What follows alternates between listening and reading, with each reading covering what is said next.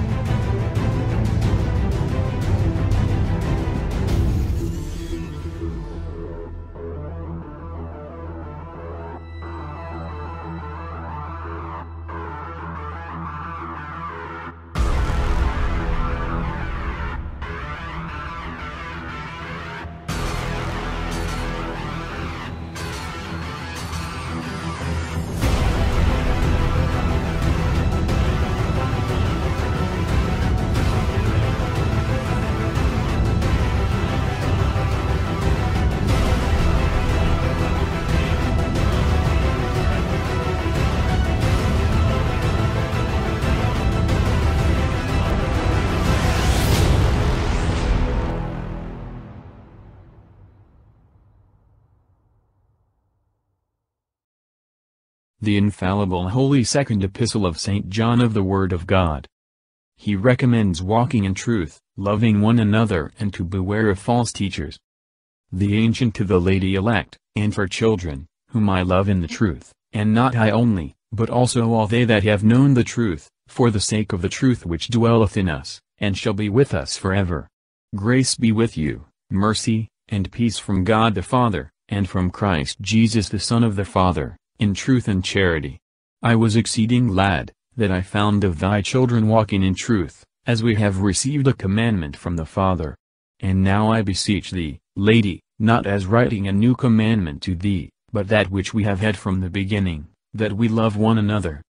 The ancient, that is, the ancient Bishop St. John, being the only one of the 12 apostles then living. To the lady elect, some conjecture that elect might be the name of a family, or of a particular church, but the general opinion is, that it is the proper name of a lady, so eminent for her piety and great charity, as to merit this epistle from St. John. And this is charity, that we walk according to his commandments. For this is the commandment, that, as you have heard from the beginning, you should walk in the same, for many seducers are gone out into the world, who confess not that Jesus Christ is come in the flesh. This is a seducer and an antichrist. Look to yourselves, that you lose not the things which you have wrought, but that you may receive a full reward. Whosoever revolteth, and continueth not in the doctrine of Christ, hath not God. He that continueth in the doctrine, the same hath both the Father and the Son.